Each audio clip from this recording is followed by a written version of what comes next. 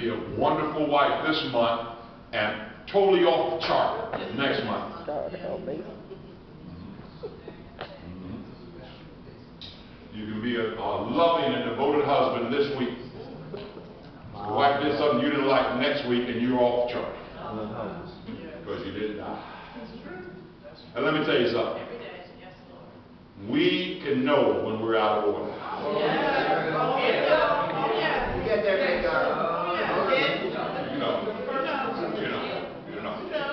I didn't go through that like I should. You know what? You didn't die. You didn't die. You gotta die daily. You gotta die daily.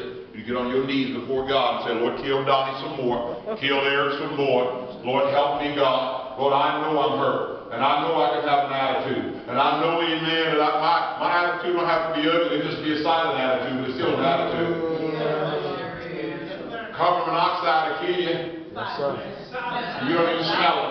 You don't have no scent at all, but it'll kill you like, amen, a gas that you can smell, and then it'll knock you out. Gas can kill you, you get too much of it, but you can smell gas. Amen. You can go, amen, in a building, in a kitchen, and you know, oh my God, gas smelling. Boy, if you don't get help, that gas can kill you. Carbon dioxide, you can be in the kitchen. You can be laying in your house, and you don't smell it at all. You go in your room and 3 by 3 of your members already dead. Didn't smell it. My God. What area do we need to die out to tonight? Lord help us. What can God trust us to die out to? Can God trust us to die out that we're just going to obey His word? We're going to do what He says do. When He says to do it, how He says to do it. Can God trust us to die out, amen, to where we need to die out to? I want to break out here. I want God to do something for Brother Chuck, but I got to die out to me. I got to die out to me. I got to die out to doing just the way I want to do it, when I want to do it, how I want to do it. And I can't die out of myself. I got to go to God and say, Lord, help me to die out daily. Help me to die out. Help me to keep dying. When revival is over, when fellowship meeting is over, when fellowship meeting is over, when we get back to the routines, I got to keep dying out. If I was to ask you tonight, what did you die out to today? What did you die out to yesterday? What did you die out to Monday? That's good. When my flesh don't want to, amen, come to church, I need to die out.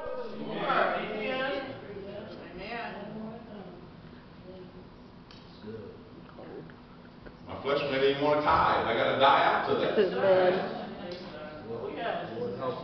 mean, I may want to do something else. Amen. I got to die out. Amen. Flesh may not want to come to sister's prayer meeting on Thursday. You got many things you can do. You got to die out. Flesh may not want to come to Sunday school prayer or Sunday time prayer. We got to die out. Say the flesh is our enemy. It's not our friend. Paul said, I am what with Christ? I'm what? I'm crucified with Christ. Nevertheless, I live. Hey, not I. There's too much I living, not I. He said, it's Christ that liveth in me. So our thought tonight is daily dying. Daily dying. You got to die out to the flesh more than you brush your teeth.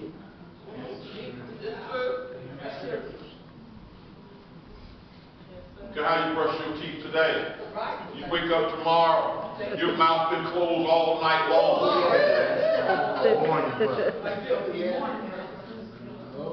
That's dragon breath. I think some people, I've heard, amen, more than once say their breath never stinks. But first thing in the morning, your mouth been closed all night long. Gotta be alone. You say, I see when my mouth open, it still stinks.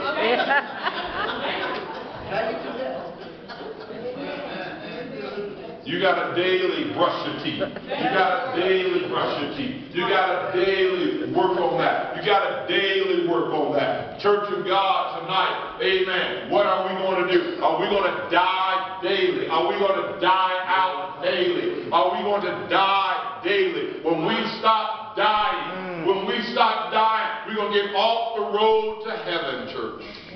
And you know what we get to after a while? We get to where we have a form of godliness. We get to where we have a form of godliness. We're still going on with the name of religion. We're still going on with Church of God. But boy, amen, attitudes, funny acting, feelings. You know why? Because somewhere along the line we stopped dying daily.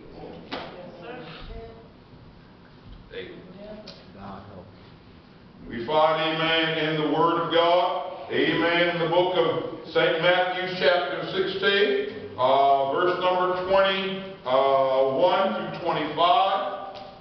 St. Matthew chapter 16, verse 21. Okay, let's see what the Bible says there. In Matthew 16, 21.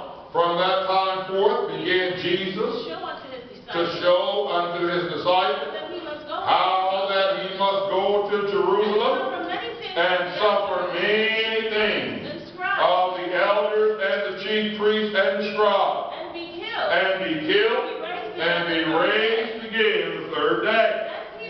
And Peter took Jesus and began to rebuke Jesus. And Peter didn't like that. Amen. You mean you're going to go and you're going to suffer and you're going to die? And Peter, amen, in the human, took Jesus and began to rebuke him. And what, Sister Sherry? Be it far from thee, Lord. He said, amen, to Jesus, be it far from thee, Lord. This shall not be unto This thee. shall not be unto thee. But he turned and said unto But he Peter, turned and said to Peter, Get thee behind me, Get thee behind me, Peter. for thou art an offense. You are an offense to me. For thou savorest Look at man, you're saving the things of what? but those that be offended. You're not saving the things of God, you're saving the things of man.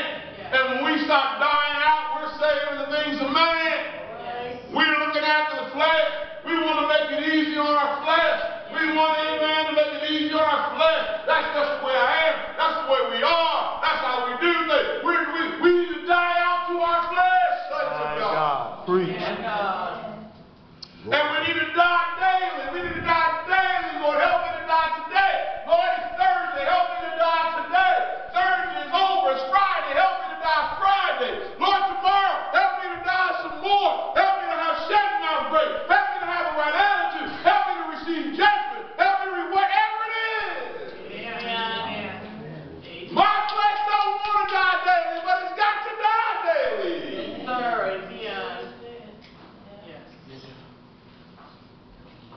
Without dying daily, the flesh starts sleeping.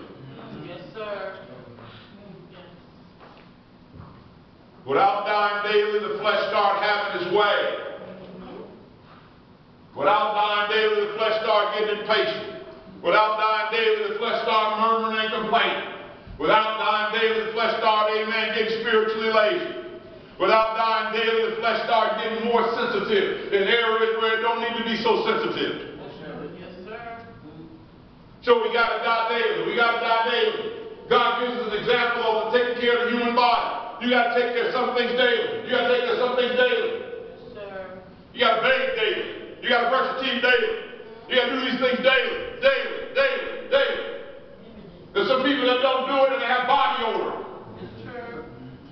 And there's some people that don't do it, amen, too many days and they just plumb stink. My God. Lord, am I spiritually stinking before God? My God. Lord help us. Because I'm not dying out. Is that the problem in the home?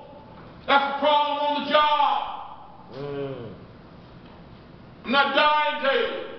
Husband need to find a secret place and say, God, help me to die. Wife need to find a secret place. Lord, help me to die. Young people need to find a secret. We got to die, church, and we need to zero in on it. Because whether we realize it or not, if we're not dying, brother, we're getting out of order in some area of our life. Lord help us. Maybe I'm getting too bossy. Maybe I'm becoming an amen where I got to win every argument. Maybe, amen, I'm getting a little bit too proud about my accomplishments. Maybe the spirit of pride